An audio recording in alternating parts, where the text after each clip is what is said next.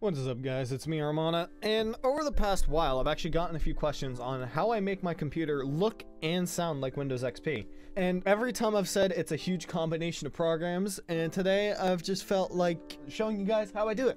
First thing you guys need to know is it is about like what, 4 or 5 programs that's doing all of this, which is very nice, very cool. First thing we're gonna do is this Steam library. First of all, there was a way to get this part be like the original Steam library, all green and stuff, but in a recent Steam update, they completely broke that and you can't really do this right now. Check in the description in like a month or something. I'll check in the future if there is a way to fix this. On small mode, this is very simple. Now first, the very easy thing to do is just right click any of these. If you have icons, right click it, hide icons. That's something pretty normal, although I like to keep the icons on now. In the description, I'm gonna have links to everything, by the way. The first thing is called OG Steam, which is basically just a Steam theme that you put in the Steam folder. Basically, when you go to this, you wanna click code, you wanna download zip. Take this, extract all, and once you're in the Steam folder, what you wanna do is go to skins, and you want to drag OG Steam in here. Now wait, there is a very important step. First, if your Steam is already open when you put it in there, you're gonna want to restart Steam. Second, before you change the theme, you want to make sure all these settings here are how they are. If not, you won't be able to see any text. There will be no text. It'll be impossible to navigate. You want to make sure these settings are clicked. Okay, then you restart Steam and you should have this. As far as I know, there is no way to change the sound effects though, which is very unfortunate because I do want the old sound effects for chats, but unfortunately that does not exist. Anyways, now that that's out of the way, next thing we're going to talk about is the taskbar. Now, this taskbar is a combination of 2 different programs. You technically only need one. You only would need Classic Shell if you just want the taskbar, but with if you want Windows to look like, you know, old Windows XP, you're gonna need another program. First, we're just gonna go over Classic Shell, as the other one it costs money. The other one costs money. There, I said it. Okay, next thing, you're gonna want Classic Shell. Now, the Classic Shell website, as far as I'm aware, is not up anymore, sadly. However, the developer did put it on SourceForge, so you can download Classic Shell on SourceForge. When you get that installed and load it, you're going to want to go into your settings. The first thing you're going to want to do, go to Start Menu Style, select Skin.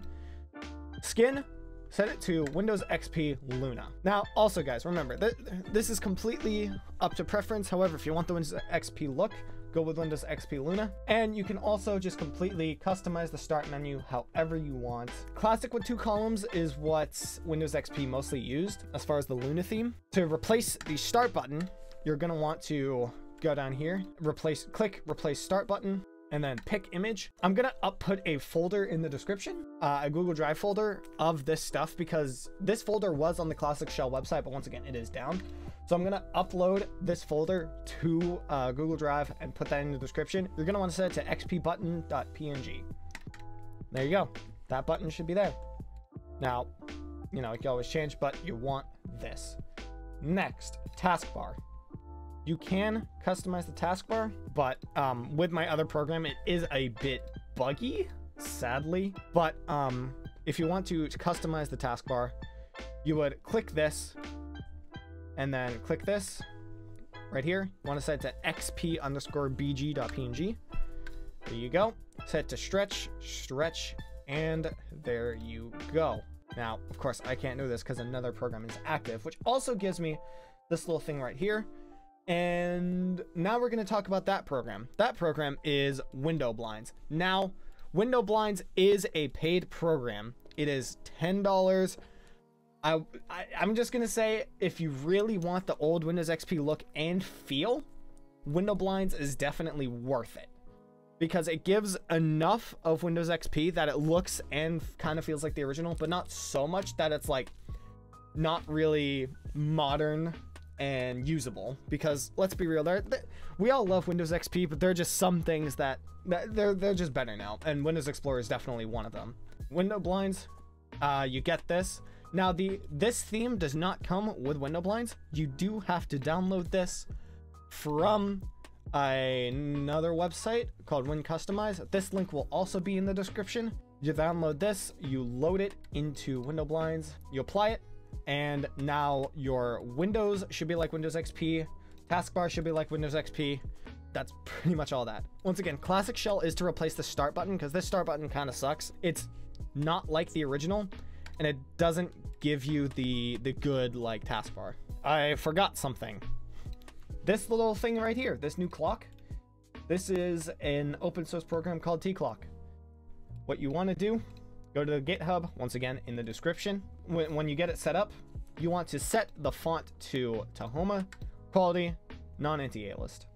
Don't mess with any of the settings, click OK, and you are done. Now let's talk about these Windows icons. Now, these are not really too hard to do. What you want to do is go to Windows settings, you know, the good old settings icon here. You want to go to personalization, themes, scroll down, desktop icon settings. And then here, these should be the defaults. So I'm just going to change this icon here. And in the description, I'm going to provide another folder of the old icons that you can apply. So what you want to do, go to Windows XP icons, and in the description as well, I'm going to quickly provide all the file names for everything that you'd want in the folder thing, just so you can quickly scroll through it. So once these are applied, you now have these icons here. Now you can go through other icons. However, I haven't done that because I'll be honest, for folder icons, I prefer how Windows 10 does it. So you can like actually see what's in there. And that is all cool and said and done. The last thing we're going to do is the sounds, which is the best part. What you want to do, go to your control panel, click sound, go to sounds, and once again in the description, I'm going to upload a Google Drive folder of the Windows XP sounds. Now, what you would need to do is go to certain sounds in here. I'm actually going to go to the default. So a big example is asterisk. This is the sound that, you know, goes like this. That's how that would sound. Now, with Windows XP, well, first, what you would want to do, go to browse, and then go to the folder again, and then you would go to whichever freaking thing it's set to. On screen, I'll let you know what to replace what with. So all of these things on screen, this is what you replace them with, and now you have Windows XP sounds. And that is mostly it. Also, you can set your desktop background to any, 1080p image of the classic Bliss wallpaper, or any wallpaper representing the early 2000s. Anyways, I hope you guys enjoyed, and I hope I actually helped someone out with this, because I know some of you guys have wanted this, because, Windows XP is fun and stuff. Anyways, thank you guys for watching. I will see you all when I actually make something.